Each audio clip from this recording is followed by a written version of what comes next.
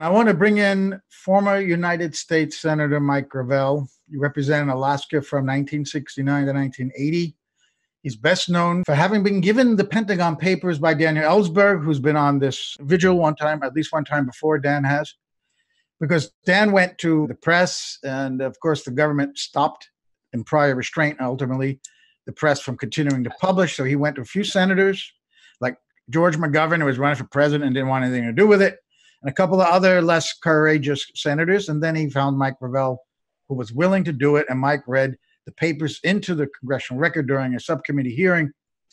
And the next day was the Supreme Court decision, actually, the very next morning, in which the court ruled that the Times and the Post were right, that they cannot be stopped prior to publication. They cannot be prior restraint. But the majority of the judges said that after publication of classified information, they are liable to be arrested. And that's key to the Assange case, because under the Espionage Act, technically, it's a horrific act, but technically they could get him just for the possession and dissemination of the documents. So, Mike, I know you're a supporter of Julian, and I see Dan Ellsberg right next to you. Dan has joined the show, but let's turn the mic over first to Mike. How are you, Mike? There you go. Yes, hey. We can, Mike. Yeah, you're the one that controls the mute. So, yeah, be careful what you say. I'll mute you. I've never been careful what I say. I could care less about those mothers. But the key thing is it's just surprising how sadistic these people are in the system. Sadistic is the word. You know, we used to laud ourselves that we no America would ever act like a German at Auschwitz. Hell, we act like that all the time. And what just happened with John is a case in point. And what they did to Chelsea Manning, the only thing that I can say good about Obama is the pardon, but not much beyond that. Because what Julian is facing is what Obama started. And I think that's not fully understood. I was fortunate. I was gung-ho. I enlisted during the war in Korea. And one of the things I wanted is when I enlisted that I could pick, and I picked the intelligence committee. So I was sent to intelligence school at Fort Holabird. And then from there, I was sent down to South Carolina. And we were just young men chasing girls. And this wasn't what I signed up for. So they had a circular out that you could go to OCS and they wouldn't extend your sign up, which was 4 years for me. So I went to OCS, the Combat Infantry Platoon situation. And of course, Ellsberg well knows that the patch that we wore on was follow me. And of course, that's what served me when Ellsberg did what he did is, God damn it, he's gone up the hill. I got to follow him. And, yes. And that's what motivated me to do this. But one of the things that's not clearly understood is that when I was so I go to Europe, you know, thank God, had I gone to Asia with my gung-ho attitude, I'd have got my ass shot off. There's no question about that. But so I go to Europe with this good fortune, and I go to the CIC, which is what my orders were. So I go in with my transfer papers to the CIC office, and they said, no, you don't belong here. And I said, what do you mean? No? See that room down the hall on the left? You go there, and then you deliver your papers there. So I go there, and on the door it says CIS, Communications Intelligence Service. And so here I am, a bright second lieutenant, really no experience, 2 years of college, and I'm the adjutant. Would you believe that? The position called for a captain, but for some reason in the IBM cards, I came up and I was the adjutant. What the hell? I was so green. Now, I could take top secret documents. I had several safes behind my desk, and whenever I couldn't afford to go out with my car on a weekend, I would go to the office and sit there, open up these top secret files and read through them. And it was ridiculous, the crap that was in there. And so I started burning these files because I had the authority to do that. And so here I was literally a top secret control officer. I could classify and declassify, and I was 24 years old, and green is all get out.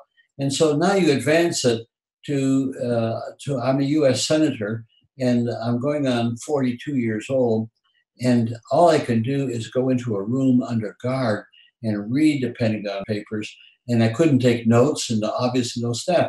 This was ridiculous in my mind, terrible. And so when Dan called my office and spoke to me, I said, would I be willing to use it in my filibuster, because I was filibustering the draft at the time. And in a second, I said, yes. Please hang up, because I wasn't sure if he was being tailed or I was being tailed. So we did. We met subsequently, and in his movie, The Most Dangerous Man in America, they go through in some detail about what had happened between Dan and myself in the transfer of the documents. So yes. I see Dan there. I'll let him pick up on our relationship, which was that first phone call that he made, and I, in fact, I want to put a joke on Dan, is that Dan, he goes out and he suffers the indignity of being arrested every opportunity he gets, and he's totally committed to causes. I'm committed to the same causes, but I don't get out there and get myself arrested, because I, in my heart of hearts, view that protest is the guarantee that representative government is not working. And I don't even call ourselves democracies, which is bullshit. We're not even close to being a democracy. And so what I josh Dan on, because he's got so much more experience than I have in the intelligence effort, but I josh him on that he goes out there and protests because he's expiating his sins by once being for the war. Now, I was never for the war, so I got no sins to expiate. And even if I did, I'm a former Catholic, and I can't get credit for anything in that area. So let me turn it over to the great person who caused me to do the right thing, and that's Dan Ellsberg. Dan, you pick up from here. Hi, Dan. Great to see you, Mike, and Ray, my friends, and John Kiriakou, and Joe Lauria, who helped you, I know, on your book, a terrific book. Yes, Political Honesty. You remind me of that first phone call. I remember the words, I think, that I used when I talked to you, which were, Senator, is it true that you're planning to filibuster on the draft? Which was going to keep the draft postponed, at least as long as he filibustered, couldn't pass it. A renewal of the draft, wasn't that it? A reinstitution? It was renewed in September when they broke my filibuster, because Mansfield wanted to let John Stennis save face and Nixon save face. So Nixon agreed to let the draft expire 2 years hence, which was 73.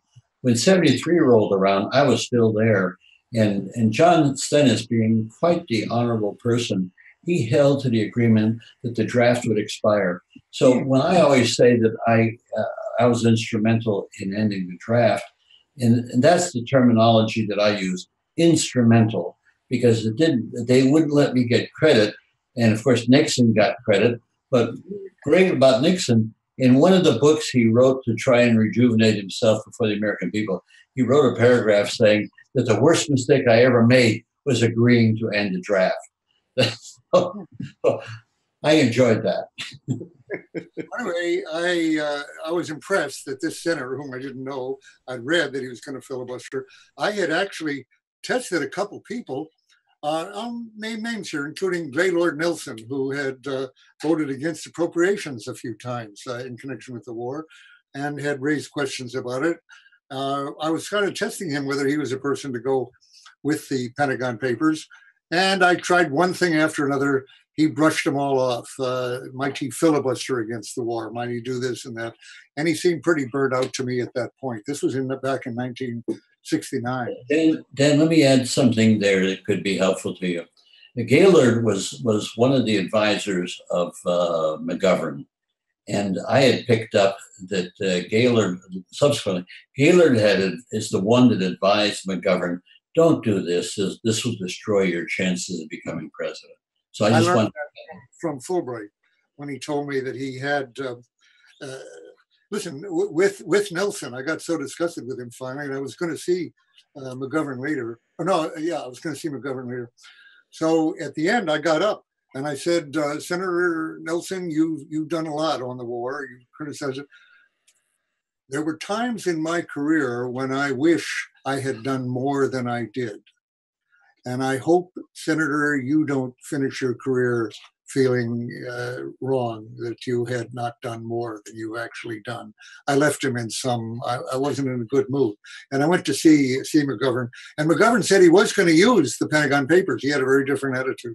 And I went through the whole thing with him. But he said, give me a week to think about it. And at the end of that week, he did say he couldn't do it after all. And later, when I asked, I said, do you mind if we come and discuss at some point? I went in to see him maybe a few weeks later when I was in town.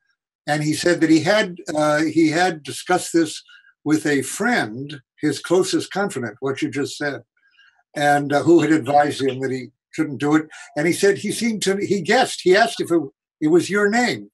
McGovern had earlier said nothing could compel him to reveal my name. You know, he showed the Constitution, speech clause, isn't it, that he can't be questioned about anything he said on the floor of Congress. He said, they can't even question me. They can't make me tell your name, whatever. And so he said, I did, however, tell a friend. And he asked me, was that Dan Ellsberg? And I said, was that Gaylord Nelson? And he had guessed from my little exchange with him that I was the bad guy who was trying to get him into bad waters there. And I didn't hold that against McGovern because he was running for president at that point. And I had said to him earlier that I knew it was very questionable for him to run for president, having put these out. And he said, my source of funding is different from these other guys, and the people who back me won't be bothered by it, he said. But a week later with Gaylord Nelson, he had changed his mind. So here is this guy, Gravel, now, who is going to stick his neck out. And by the way, a very good guy that I dealt with earlier, Senator Goodell, who had been, called for us to get out of Vietnam in 1 year and cut the fund off. He didn't. He couldn't get at first one co-sponsor to go with him. But when I raised the question later to him of a filibuster, he said, Dan, if I could get people to join me, I'd do it. He said, but if you do it as one person, you're going to look ridiculous. And in this job, you cannot afford to look ridiculous. So here was a Senator Gravel who was willing to look ridiculous if necessary, or all by himself. He wasn't asking anybody else to join. So I said, is it true you're going to do this?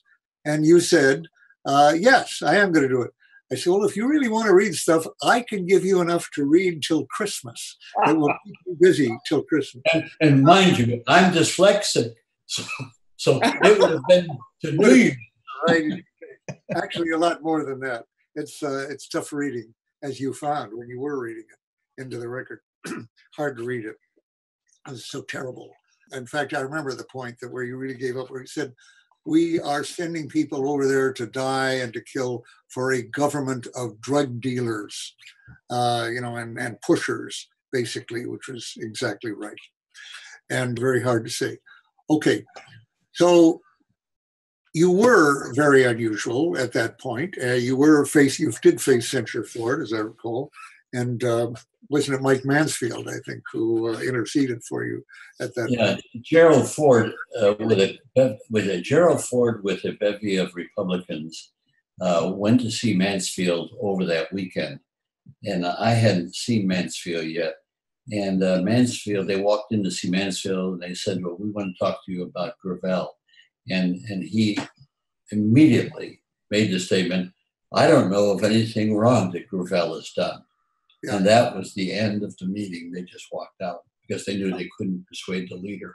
Now, I went to see him. Later, you actually tried to put or did what you could to put this other top secret stuff, a national security study memorandum run into the Senate, and were blocked by it.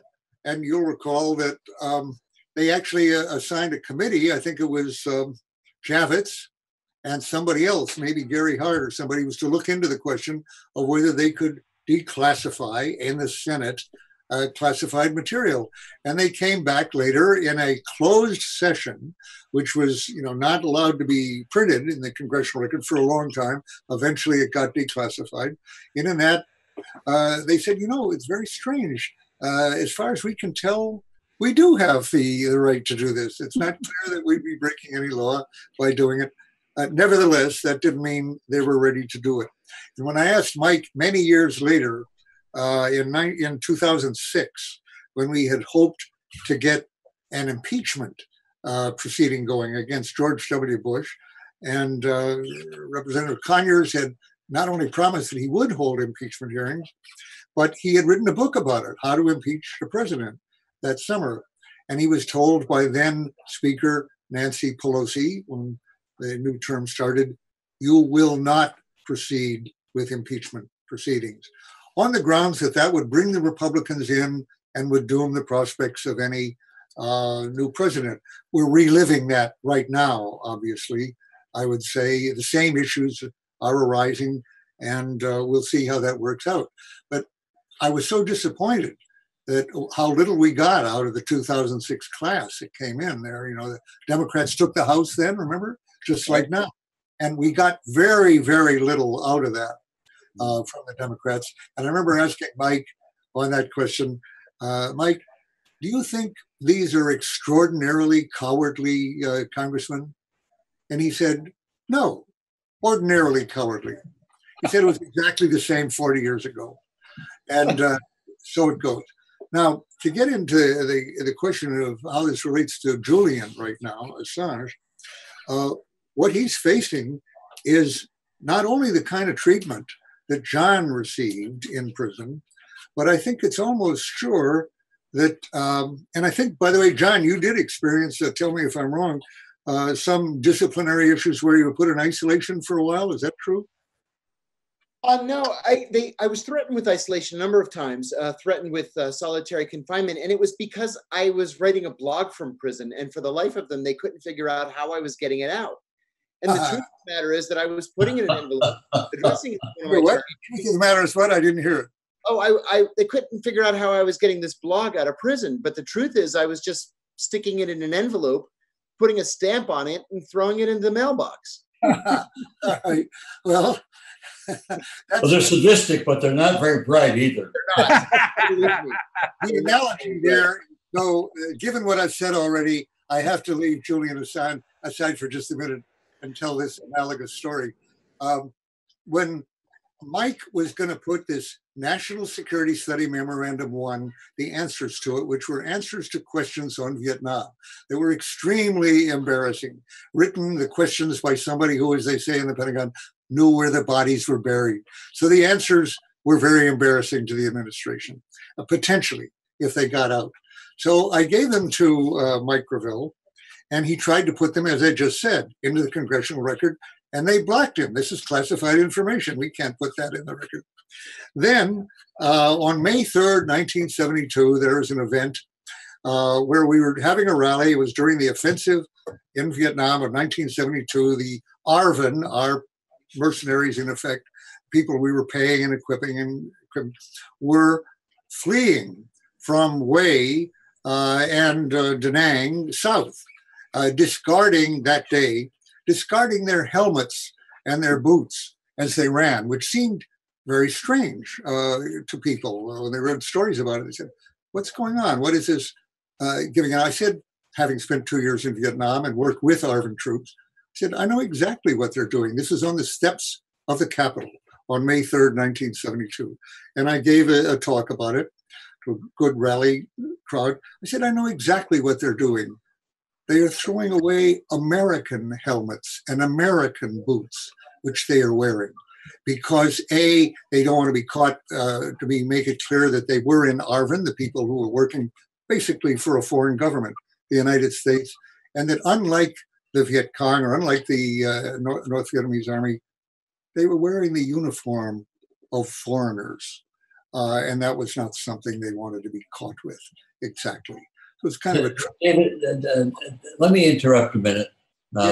Is that meeting that you're talking about at the Capitol, that's when the permits were supposed to break your legs, right?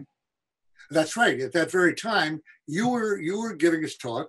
Ron Dellums was there. Bella Abzug was there. There are a number of people, including some Hollywood people, talking.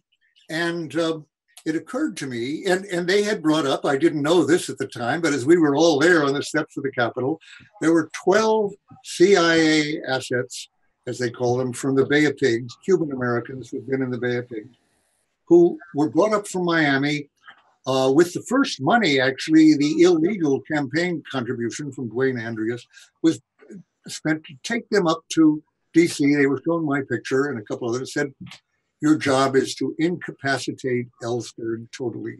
I knew this a year later when it came out during the Watergate, and helped end my trial, actually.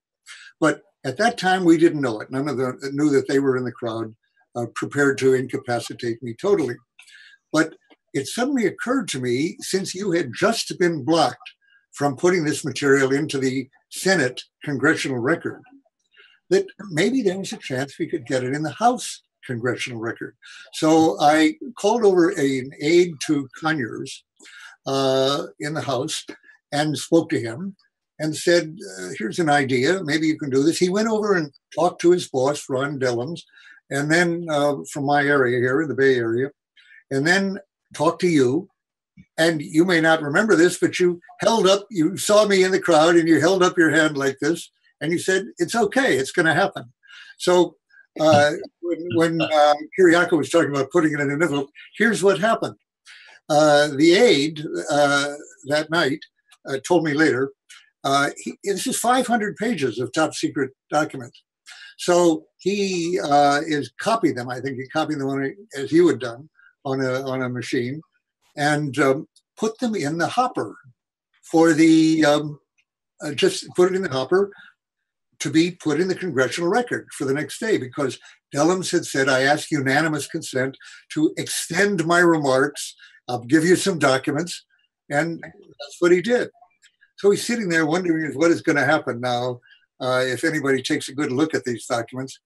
He gets a call from the government printing officer, whoever it is, puts out the congressional record, and he's afraid they're going to say the jig is up.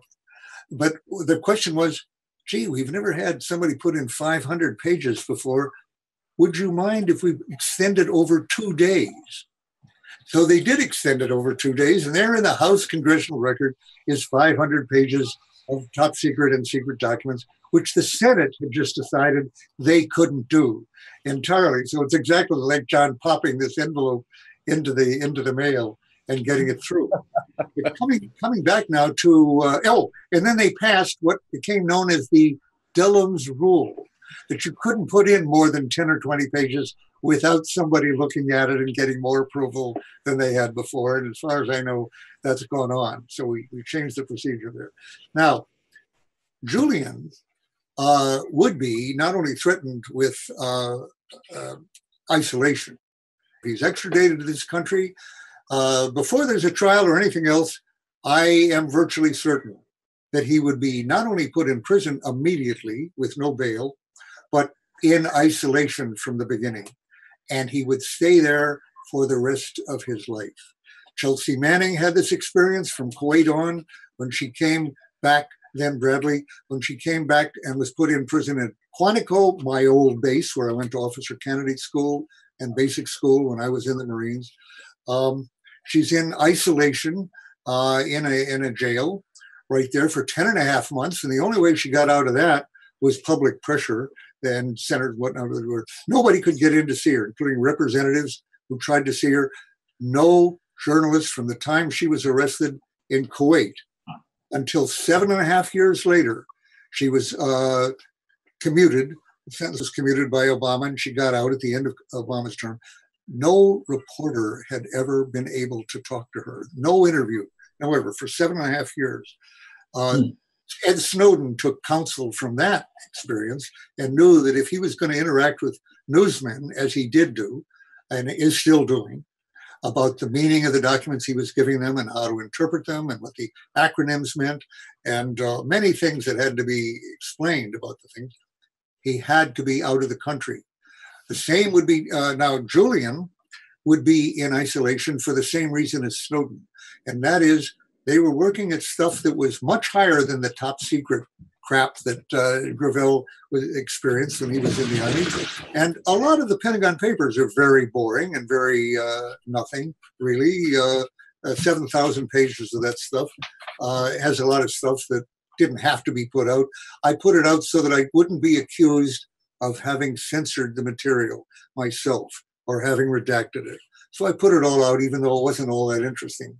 Now, Chelsea and Ed Snowden had information which they gave to Julian Assange, I should say, which Chelsea gave to Julian Assange, which was much higher than top secret.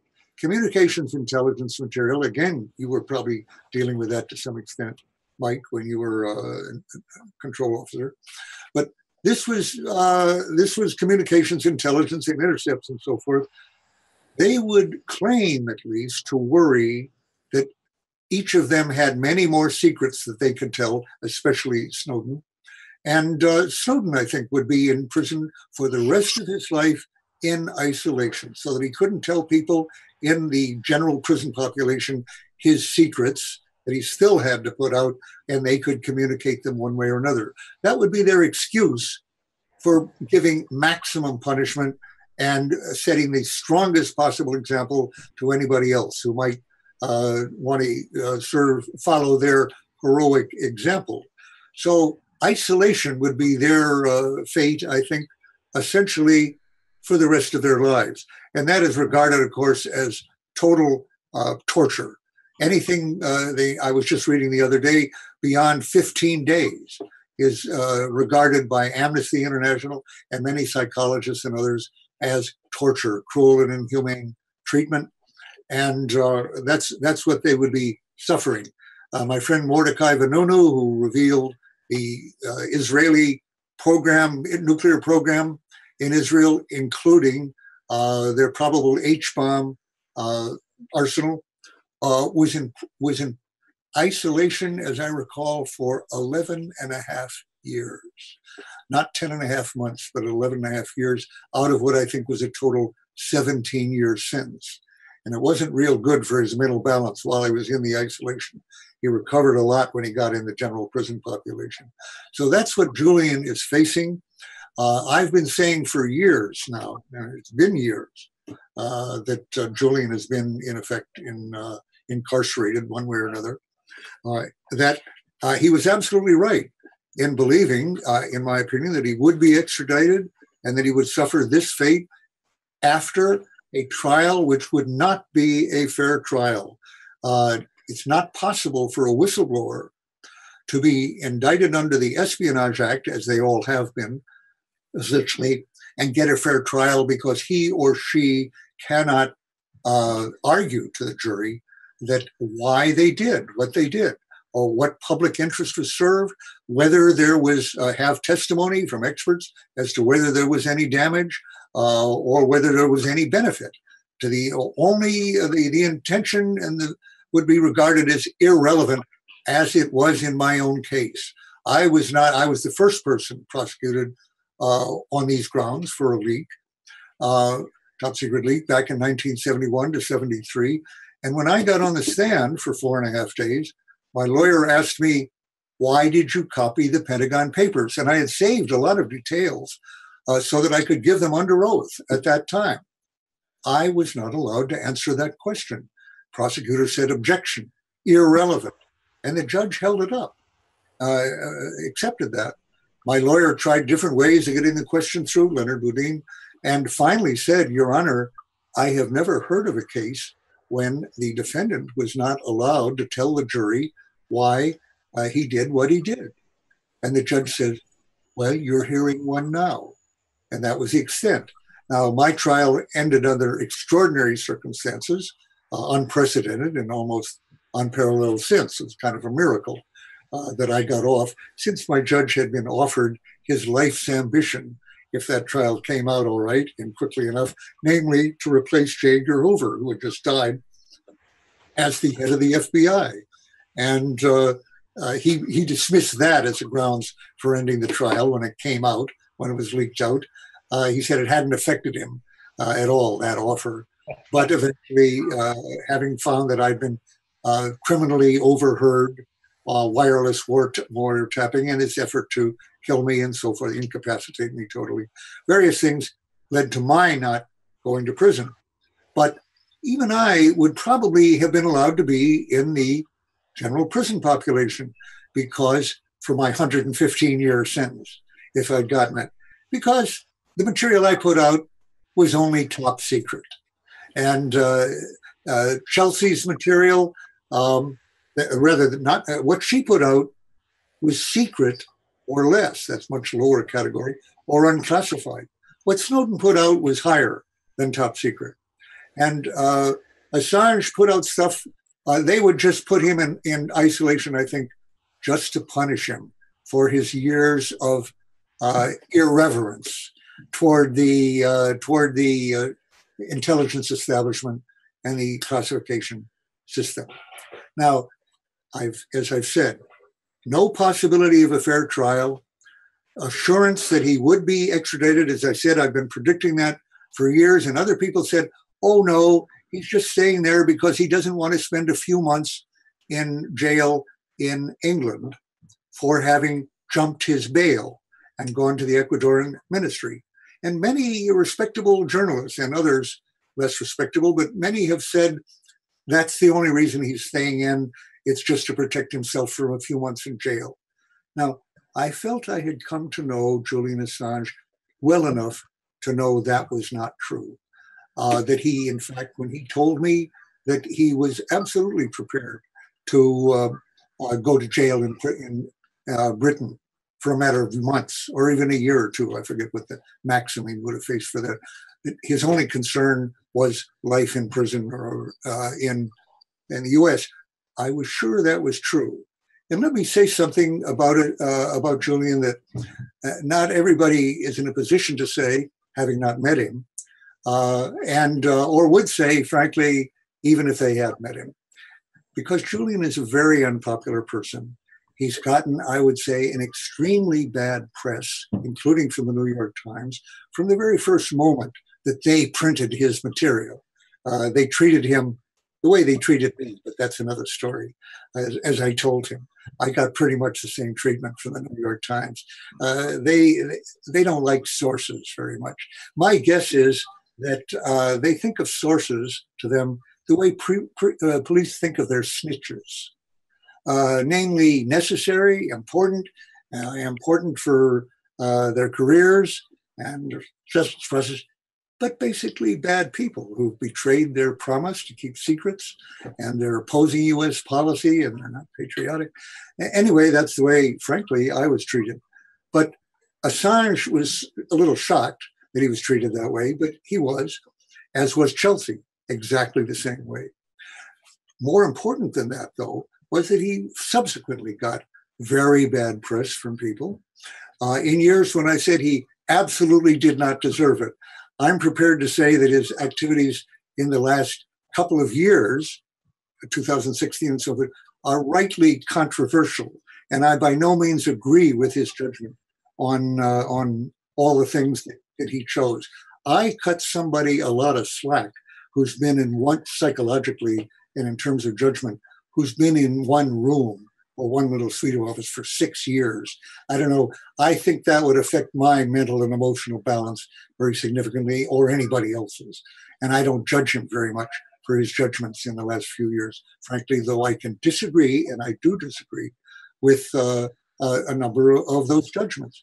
But having said that, I don't say that to separate myself from my unconditional support for his need for the asylum, which he deserves in other places, and he has in Ecuador. My unreserved condemnation of Ecuador for washing their hands of someone to whom they've offered asylum, rightly so, and for their political purposes. And I'm going to go one step further. As I said, a lot of people who've seen movies about him, which I think in every case were extremely unfair to him and biased. And I say that in the following, pardon me, I say that in the following context, that a lot of people who have met Julian, he's not their cup of tea, and he doesn't like them. And I'm not sure I would like to work for him, as a matter of fact, from what I've heard about his autocratic behavior and toward subordinates in general. I wasn't his subordinate. I met him for several days in England when he was, and I was helping him put out the Iraq war logs, which I helped him do at a press conference. And elsewhere, I spent several days with him there. I visited him in his Ecuadorian asylum twice now. And as I say, many people, first of all, you don't have to like Julian Assange or even approve of what he's done in terms of judgment in the last few years or ever, in order to be totally supportive of his asylum and opposed to his being tried on Espionage Act charges, which would be of extreme ominous significance for the press in this country and everywhere else. So basically wiping out the First Amendment to a very large extent in terms of freedom of the press. He would be the example of a publisher and a journalist, they would use it for that, who was actually indicted and convicted, and it would cool a lot of journalism other than handouts and official channels for authorized leaks. There would be some people who would risk jail, like James Risen and others. I think people that I dealt with, like Neil Sheehan and others, Hedrick Smith, would have risked prison in the face of the possibility of prosecution. But a lot of them won't. As Mike said of Congress, ordinarily cowardly affects every profession, journalism, politics, and everything else. So a successful prosecution and conviction of Julian would be a tremendous cooling effect on any reporting of national security. But I say the unusual context I want to put this in is this. I don't know how many people I've heard say this. Having met Julian, knowing his circumstances, and the courage that he showed at various points earlier in doing what he should have done. I liked Julian Assange when I met him first. I liked him on the visits that I made with him. There are many people, as I say, there's an enormous number of people who have not met him or seen him only on movies who do not like him. There are many people who hate him. I am not in either of those camps. I am someone who liked Julian Assange, respected him, admired him. I could even say when I saw what he was going through in that embassy year after year, I loved him. I not only sympathized with his plight, but I felt I feel love for this person, and I admire him. So I have a personal aspect on this, and again, without feeling I have to endorse and don't endorse everything that he's done. As a matter of being best judgment or anything else, I feel absolutely committed to keeping him out of an isolation cell. Could I raise something that's a different segue? And that is that what we're doing, we have to be realistic and realize that we're not going to influence the government. That's the sad nature of it. And so if he's not, the chances of saving Julian before this thing plays out are difficult. What I'm wondering is, could we not incite riots in Britain that would then move towards the embassy? Are there not enough peace groups out there and journalists in Britain that I don't have any contacts with journalists there? But if they could turn around and get a brown vest or a red vest and put it on as a group and go to the embassy and screw it up, just get up thousands of people around the embassy, that might suggest a possibility of sneaking him out. And that's what I've always felt, that the answer to this is if we could get a billionaire who could put forth the money to get helicopters and do this, we could probably get him to safety. But absent that, I'm very pessimistic about how how this is going to be handled by Trump, the Trump government. So that's just my 2 cents. I always take the positive and let's fight, but not just talk. Let's just fight and see. I don't know. See if there's an element in Britain that might want to step up to the plate and do something in that regard. Just a thought. It will be possible. And Mike, there aren't too many. You're the former senator who would come up with that idea and be speaking from somebody who was willing to take risks like that and did take the risk. And I appreciate it. And by the way, it's very pertinent. It does remind me of something, frankly, that I've scarcely ever mentioned. People in London knew about it, who were then supporting him. But on my first visit, I think it was there, he had just been refused. We arrived to do visits, and we were told a new consul or whatever the person in charge of that embassy was had arrived, not sympathetic to Julian, and was forbidding anyone to come in to see him, which was certainly his right under the asylum rules, and that we couldn't get in to see him.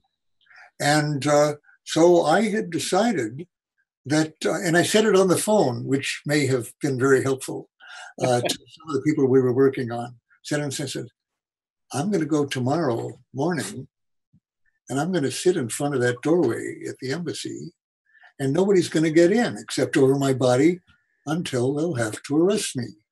I had some experience with the power of civil disobedience, and I thought that'll give them some. Well, we got there, and by God, the rule had just changed.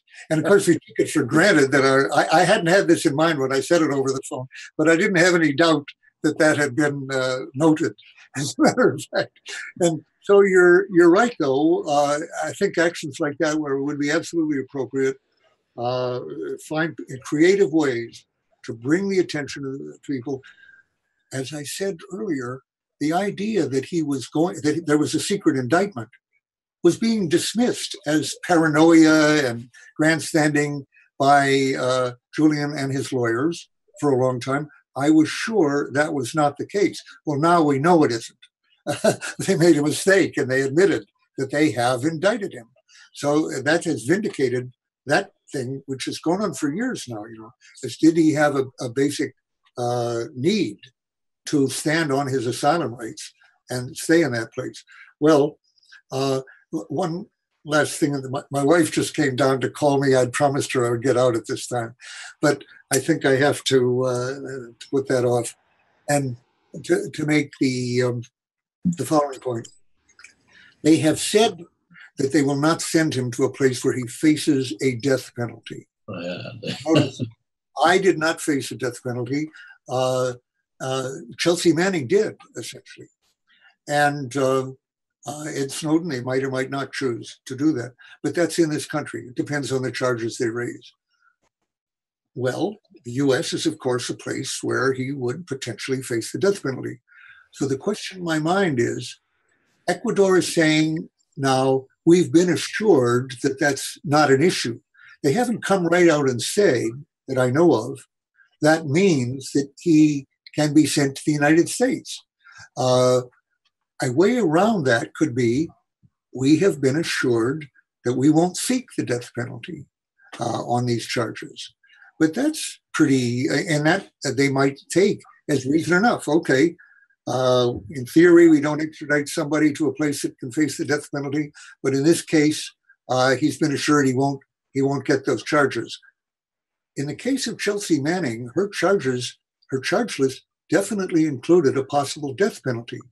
But the prosecutor said, we won't go that far. We will not ask for the death penalty. But it was very clear, the judge, and he didn't have a jury, she didn't have a jury, the judge would make the decision on sentencing the end, and the judge could have decided to give the death penalty. The prosecutors would not bind the judge's hand on that. So there's a lot of murkiness here. I want to repeat, there's no question in my mind that he should not be sent to the United States here for 10 different reasons, but one of which is that he could not possibly get a fair trial. We don't have an Official Secrets Act as Britain does, and whether that's fair enough fair or not, if he'd violated British law, if he had done this in Britain, rather, it would be fairly clear that he had violated the Official Secrets Act. The same would have been true for me. But in our country, we don't have an Official Secrets Act. Why not? We had a revolution. We didn't pass the Official Secrets Act that British did. We have a First Amendment, which very few other countries do have. And Britain does not have, as a matter of fact. So we don't have an act that is regarded as constitutional under which he can be tried. He should not be tried here. And I would say, let me make this, I've said the very dramatic, just in terms of media today, the amazing statement, I like Julian Assange, even if I don't like everything he's done and all this, but I like him. I'll make another dramatic statement here. Well, I'll leave it at that. He should not be sent back. It would not be fair to do so. He deserves strong support. And as Mike Gravel just said, that definitely includes the possibility of acts, nonviolent acts of protest and obstruction. If these wrongs are waged against him, that is very much in line with what should happen. May I interject as the next senior person after Mike and Dan? May I say something? I mean, Yes. Okay. you're Dan, really a junior here, I believe. what you remember, what you're talking about, the death penalty and all, brings back a flashback when our Supreme lawyer, Eric Holder, after Ed Snowden ended up in Moscow, he wrote an official memorandum under Justice Department stationery saying to his opposite number, the head prosecutor in Russia, look, please give Ed back. We promise not to torture him, and we promise not to kill him. And I'm saying, my God, Eric Holder said that in this official memo to the Justice Department of Russia. So, yeah. And so here you go. It's the same sort of thing. Now, I think solitary confinement for the rest of your life is worse than death. But I'm against the death penalty, of course. I too would add that I love Julian. He's my friend. Okay, I'm a good friend, and I don't have a problem with anything that he's done. And I think that you're quite right, Dan, in saying that if the only time you see Julian is when he's standing up, facing into the man, facing into the people who are persecuting him, well, he comes across as a little arrogant. Well, hell, he should be arrogant given what he's. So it's a bum rap in my view. He's a very warm person, one-on-one. And the first time we saw him in the embassy in Ecuador, we were celebrating the Sam Adams Award for that year. Man, we had just a wonderful time. He had only been there 2 years. Now it's going into 7, I think. So I give him some arrogance. If it appears like arrogance, I give him every benefit of the doubt. When I was with him 3 days before the election in November of 2016, he was spent. He had done all he could to make sure that enough information that he was privy to got out into the open with the help of people like you and John Pilger. He did this, and the notion that he would be brought back here where he has no business being here and subjected to the Espionage Act, it's just too much. Boy, if I could say, I just remembered, I agree with you, Ray, totally, with everything you said there. It occurred to me what I was about to say, the other dramatic thought I would say, which slipped my mind as a senior moment since I'm 87, much older than you, Ray, and almost as old as Mike Gravel. It was this. I would be just as strong. This is going to be hard to believe, but it's true. I would be just as strong against the extradition in the same circumstances of Stephen Bannon or anybody else I could name, a journalist, or I would be as strong against stopping a publication of Breitbart News, which is totally a purveyor of vicious, racist, terrible, inflammatory stuff. under the Espionage Act, let's say, as for Mike Gravel or Tom Drake or Jesselyn Radick or any of the other people who have faced that issue. It's not a question of politics. And I really do trust myself that I would be as strong to oppose that abuse of the Espionage Act against these people with whom I totally disagree their politics as I am with Julian Assange. One small detail, Mike, not relevant here, but I think everyone needs to know the prestigious committee that you were, or the prestigious subcommittee that you were chair of when you took advantage of your prestigious position as head of that subcommittee to get one of its members and then read the Pentagon Papers. So what committee? That committee was the least prestige committee in the Public Works. There was buildings and grounds. The rake would go out and rake in front of the Capitol. I was be doing my duty. But we didn't have, one of the things that's not generally known, that the young attorneys that were advising me when I couldn't do it on the floor, they said, well, there's a precedent that permits you to use your committee. And I said, what's the precedent? The House Un-American Activities Committee. That was the precedent that permitted us to get away with what we did. Who knows? Go ahead. You might also mention how it was you were able to stand for hours and hours without having to go off to the men's room. Well, I had a colostomy bag put on me, and so did Alan Cranston, because he was going to be in a chair. And then I had an enema down at I had to talk it over with the doctor down in the Senate, and so we had this all physically figured out. And my chief of staff, his job was to come up and have a little bleed valve down by my ankle, and his job was to go ahead and bleed it. And I didn't have it. Had to be chief of staff. We weren't messing around.